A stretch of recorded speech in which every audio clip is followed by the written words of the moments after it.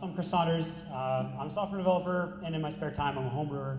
I'm going to be talking about the brewing process. I do all grain brewing, so I'm going to talk about grain to glass, grain to, yeah, okay. So that's just taking the raw materials and turning them into beer. First, one of the things we're going to talk about, I'm just going to cover the ingredients. First is hops. These play the role of adding the preservatives and also adding the bitterness to the beer. Without that, our beer would have really cloying sweetness to it and kind of makes it undesirable. Secondly, malt. So depending on the way it's been kilned, you'll get really dark malts, which add a lot of flavor to it. Or if you have the really lightly roasted malts, you'll get a lot of sugar, which actually gives the ingredients we need, or the sugars we need for the yeast to do their job. These are the actual workers. Brewers, like, they do a bit, but without the yeast, they're actually nothing.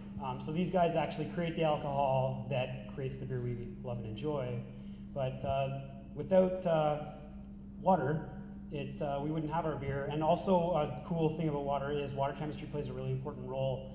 Depending on the location of the water, such as water in Burton versus water in Cologne, you'll actually get a drastically different beer, even if you made the exact same kind, because of the contents of the water.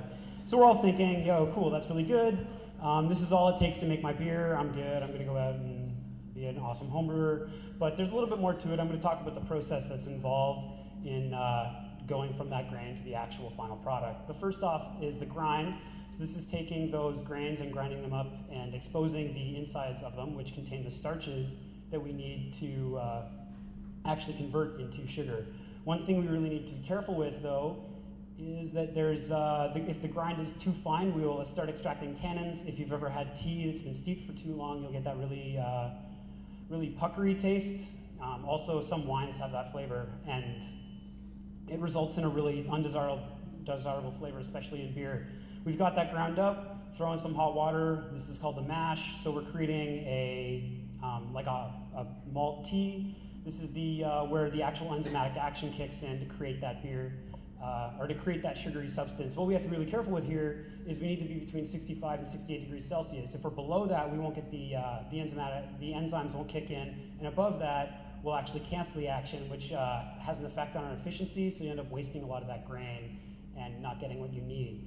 Next up is the lautering. This is where we throw in a bunch of hot water because unfortunately during that process the sugars don't, they start to stick to the grain, and we need to rinse those off to actually get the wort we need that we will use in the boil. This is where we go in and add our hops.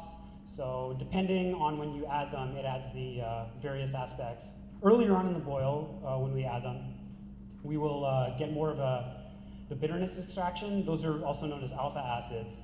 So those add the bitterness that we know. They also provide the preservatives that help make our beer, keep it from going bad. Also provides it with a bit of resilience versus bacteria and stuff like that. Secondly, if we add them later in the boil, we get the aroma and flavor. Often, if you've ever had anything like Dogfish IPAs or something like that, that goes through the entire boil, and most of the aroma and flavor is due to the later additions. Those will add those resiny flavors and that smell that we all love and enjoy. Now we're in the transfer, so we need to cool that beer down really quickly to provide a good environment for our yeast to grow in. And also, we need to do a few things while we're going on. One thing we have to be really careful with is sanitation.